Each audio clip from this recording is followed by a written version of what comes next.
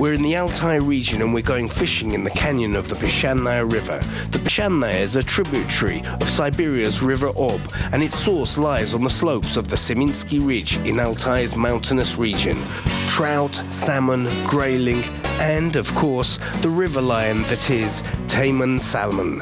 Taimen isn't just a fish, it's a dream, it's a cherished trophy.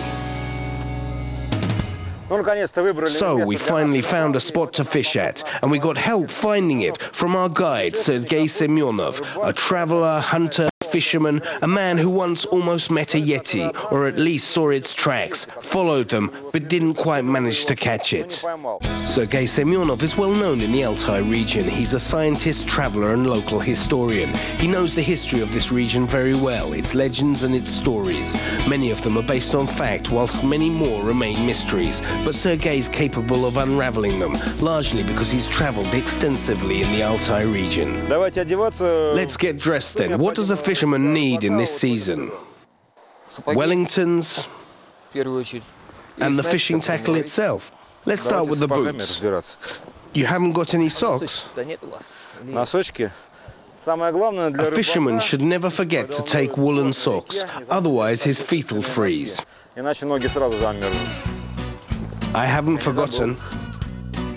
Trying to catch a big fish like the taimen is a real sporting event. What's more, in order to catch it, you need a special license. We, of course, have such a license. The main thing isn't just to catch up some fish for your supper.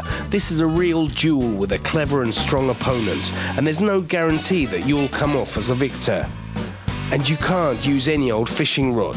Your tackle has to be first-rate and very reliable. We're going to use a spinning rod today. Yes. What bait do you use to catch taimen? Usually spoon bait or a wobbler. We can try a mouse later. I've heard that a mouse is an old Russian fishing trick, and it's often used in these mountain streams. Tell us, what's the trick with the use of the mouse? Well, it's not a real mouse, of course. It's a fake mouse. Squirrels, mice, they migrate in the autumn to find food. The mice swim across the rivers when migrating. I can imagine these hordes of mice fording rivers and the taimen just waiting for them. No, it's just resting on the stones somewhere, and then some food swims past, and he can't resist it. There's a fodder shortage here this year, a bad crop of cedar nuts, so the squirrels really are migrating, and they really are swimming in packs. But is the taimen fish really strong enough to handle a squirrel, which is quite large? A big taimen can handle animals bigger than squirrels. For example, it can handle a small fox, say.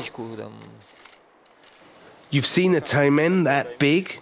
We caught a taimen once, and in its belly were two puppies, two quite big puppies.